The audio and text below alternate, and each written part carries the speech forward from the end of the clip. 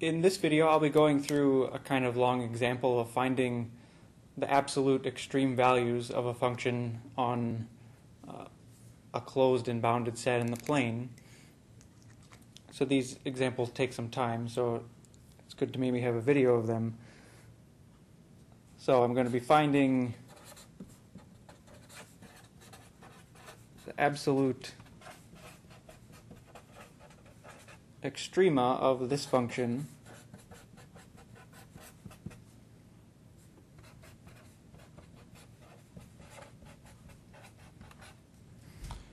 on the region enclosed by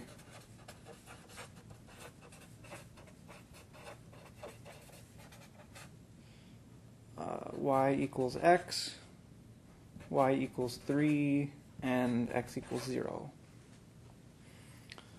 So let me just draw this region. Well, we have the line y equals x, and x equals 0 is just the y-axis. And then we have y equals 3. So we have this region here, and, well, our function is certainly continuous, so the extreme value theorem says that it attains both its maximum and its minimum values somewhere on this region. And where calculus comes into play is that local maxes or mins that occur on the inside we can find using calculus, and then after that we have to investigate the boundary by finding the absolute extreme values on each of these boundary pieces. So the first step is to find any critical points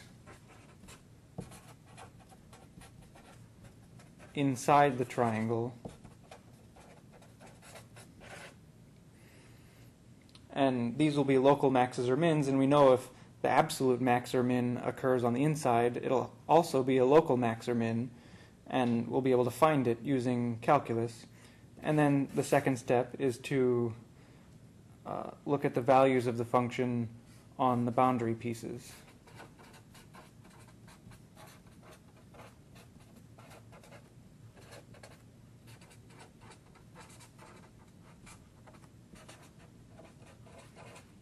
And we can apply one variable calculus techniques to each of those pieces.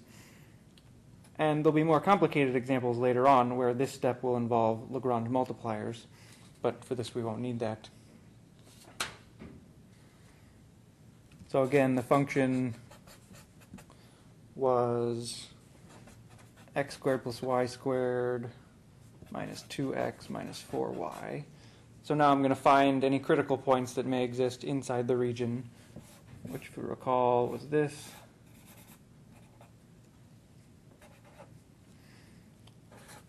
So to find the critical points, we see where both partial derivatives are 0. So the partial with respect to x is 2x minus 2, and the partial with respect to y is 2y minus 4. So these are both 0 when x is 1 and y is 2, so the only critical point is 1, 2. And, well, for one thing, it occurs inside the region. That's good to know. And so this tells us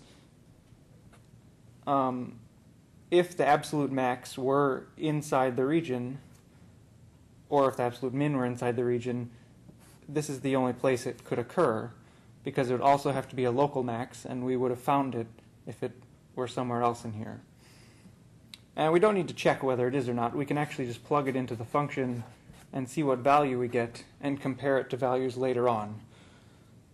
So if we plug just 1, 2 into here, we get 1 plus 2 squared minus 2 minus 8, which comes out to be negative 5. So we just remember that.